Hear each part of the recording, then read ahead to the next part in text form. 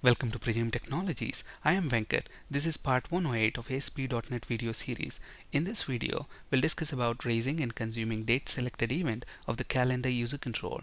This should enable us to understand events and delegates much better. To get the most out of this video series, I strongly recommend to watch parts 106 and 107 from the ASP.NET video series and parts 36 to 39 from C# video series. For your convenience, I have included the links for ASP.NET and C# video series here. So when do we want to raise this date selected event from the calendar user control? Whenever the user selects the date from the calendar, that's when we want to raise this date selected event. The calendar user control as it stands currently has an event already called calendar visibility changed event, and that event is raised whenever the visibility of the calendar changes. So what are the steps to create date selected event from the calendar user control? Obviously, the first step is to create a date selected event arguments class that's going to contain the event data. So let's go ahead and create that class. I'm going to create that class within the calendar user control file. So as you can see here, this class is the calendar user control class itself. And then we have this calendar visibility changed event arguments class, which is going to contain the event data for calendar visibility changed event. Okay, so let's go ahead and create a class that's going to contain event data for date selected event. Okay, so public class, and I'm going to call this date selected event arguments. Okay, and this is going to inherit from event arguments class. Okay, so what event data is this event going to contain? Date selected event, what type of data it contains? It's going to contain the date and time that the user has selected within the calendar control.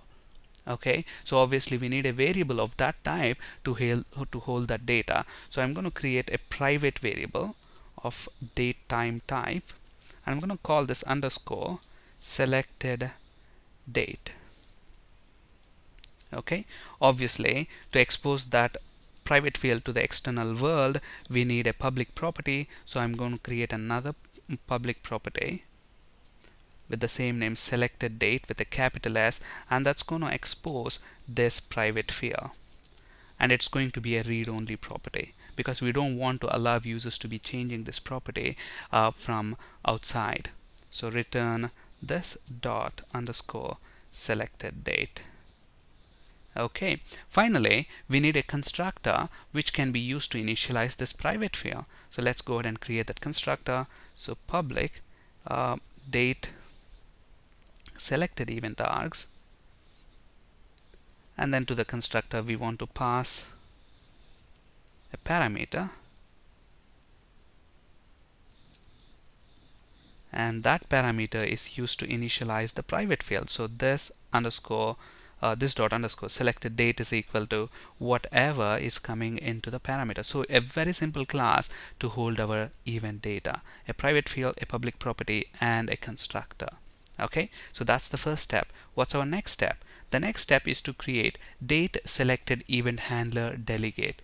And we know that delegates are types of function pointers, and the signature of a delegate is very much similar to that of a function. Okay, except that the delegate declaration has a delegate keyword within that. So let's go ahead and create a delegate. And we have discussed about why we need delegates, when we are discussing about calendar visibility changed event. So I would strongly recommend to watch the previous 2 video sessions before proceeding with this video. Okay, so let's go ahead and create that delegate now. So public, we create the delegate using the delegate keyword. The return type is going to be void, and I'm going to call this date selected event handler delegate. So date selected event handler. Okay, and obviously to this delegate we need 2 parameters. The sender parameter is going to tell which object instance is raising this event, and obviously to store event data that we need this date selected event arguments object. So object sender, and then to contain or to store our event data, we have this date selected event arguments class, which I'm going to use as parameter for this delegate. Okay, that's it. Now look at this. This delegate will later be actually used to point to an event handler method.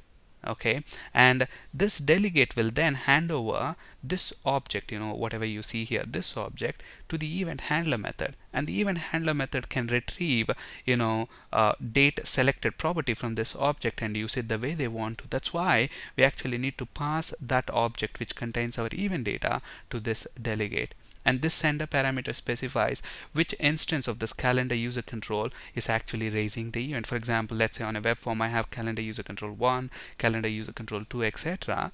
Now if I want to know for any reason which instance of this calendar user control raised the event, I use this property, this object within the event handler method. Okay, that's the reason why we need to create this delegate. That's the second step. What's the third step?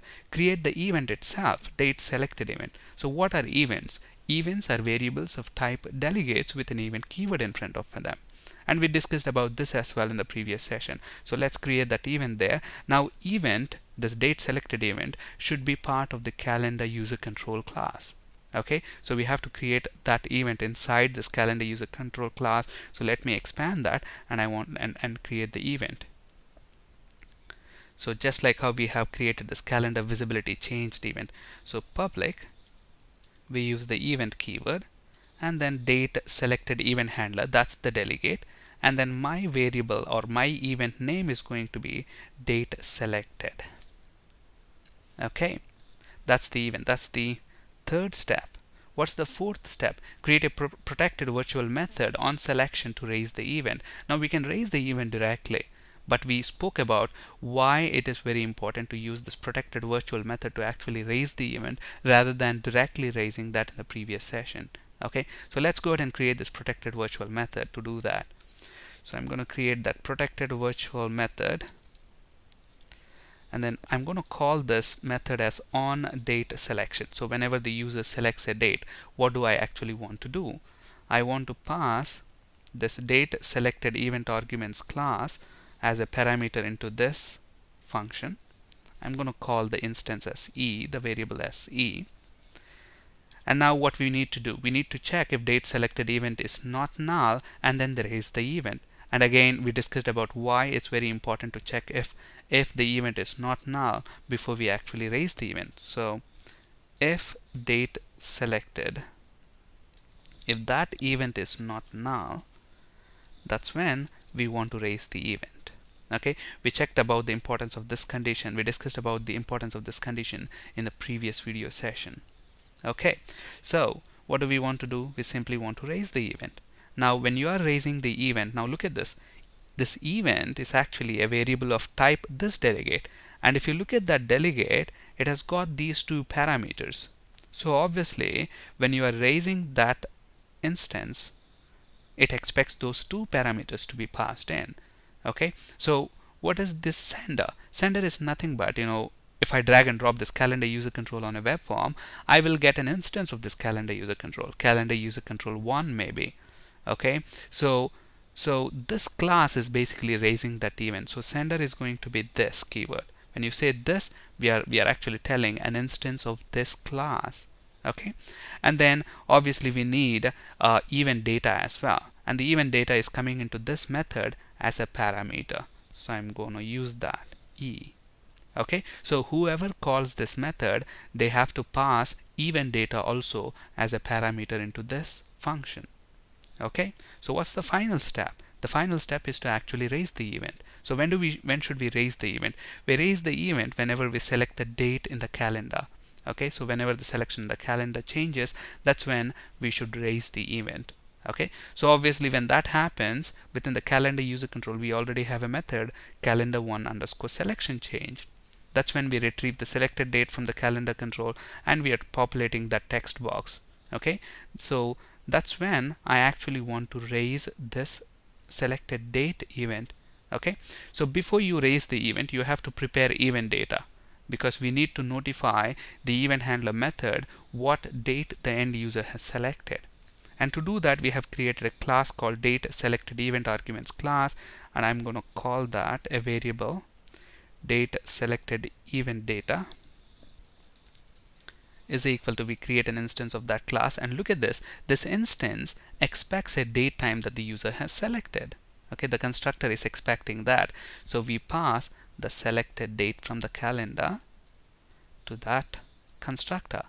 Okay, and finally what we do, we raise the event, and to raise the event we have created a method on date selection, and this method expects an object of type date selected event arguments, which we have here.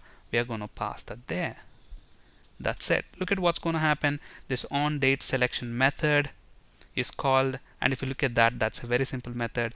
We have this date selected event arguments which you are passing in as a parameter, and this object contains the date that the user has selected. So now it should make sense why we have created this delegate, the event, and then this protected virtual method, and finally this is where we are actually raising the event.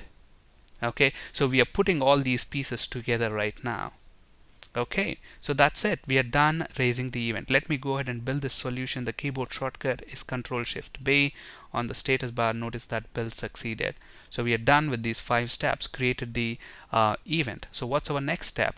Let's use that event or consume that event on a web form. So let me drag and drop this calendar user control onto a web form. So I have this web form 3.aspx. At the moment it doesn't have any controls. So let me drag and drop this calendar user control onto this web form.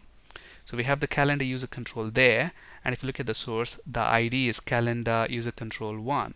Now to consume the event, to hook up the event handler method to date selected event of this calendar user control, there are 2 ways to do that. One, you can actually do in the HTML, or you can do that in code. First, let's do that in code, and then we'll see how to do that in HTML as well. So to do that in code, in the page load event of this web form, I'm going to hook up the event handler method with the event of the calendar control. So what's the ID of this calendar user control? It's calendar user control 1 dot date selected is the event. Okay, look at the symbol lightning bolt.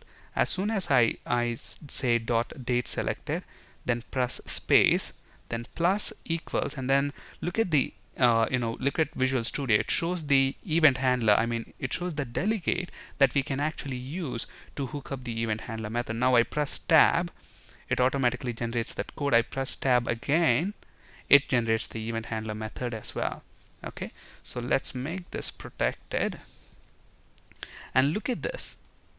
This event handler is actually, this delegate is actually used to map this function, to map to this function. So whenever this date selected event happens, this delegate gets invoked, and that delegate is pointing to this function. So this function gets invoked when date selected event happens. That's it. So what do we want to do right now? We want to, let's say, print the selected date. So response.write, I'm going to say selected date is equal to whatever date the user has selected. How do I get that selected date? Using this object that's coming into this event handler method. So I simply say e dot selected date, which is nothing but date time, but I want to convert that to a short date string and print that. So let me run this now. So we are actually handling the event, associating the event handler to the event in the code behind file. I come here, selected date, look at that, selected date is that. Okay, so we have seen how to do hook up the event to the event handler in the code behind file. Let's quickly do that.